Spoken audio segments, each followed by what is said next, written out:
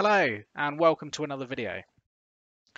So in our last demo, we georeferenced some imagery.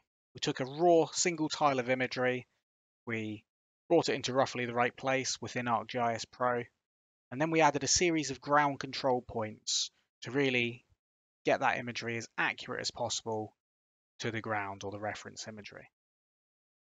That's useful if you've just got one image. The area is relatively flat, and the imagery was captured vertically or nadir. However, if you've got a large amount of images, or you've got a hilly area, then there's other processes you can carry out to get a more accurate solution. Today we're going to look at a workflow for using frame camera imagery. This is very similar to the drone workflow within ArcGIS Pro. However, there's one difference which we'll cover at the start. What can we do with these images? We can use all the metadata that I'll show you in a minute to bring these images into ArcGIS Pro. We then use tie points to tie all these images together. And then finally, we use ground control points in a very similar way to how we worked in the last demonstration. Once we've done that, we can use photogrammetry to create a DEM, either a digital surface model or a digital terrain model.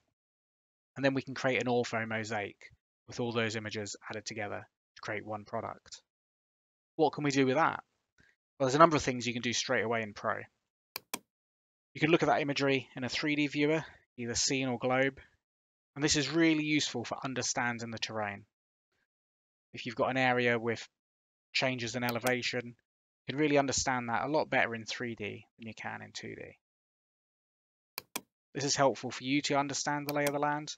Also, if you're supporting a customer, you really want them to get the best out of your products. It's very easy to export these as videos. And there's another video on my channel that demonstrates that. You can also look at these in stereo, however you'll need stereo glasses. I'm not going to cover that in this video, but I will cover that at a later date. Okay, before we carry on with this, we'll just quickly look at the data set that I'm going to be using today. So I've got a data set which covers 3 images. We've seen one of these images before. That was the same one that we carried out georeferencing with. But in this example, I'm going to use 3 images. I also have a camera calibration report that tells me all the important information about the camera that was used to capture these images. I also have the metadata that was captured at the same time. This contains information on the frame name, the details of the camera, and then all the metadata, so X, Y, and Z, omega, phi, and kappa. This information will be really important when it comes to loading the imagery. What else do I have? I've got some elevation data, so 1 tile of DTED. And then finally, I've got these 3 files here. So I've got 1 frame camera parameter calculator and then 2 CSVs.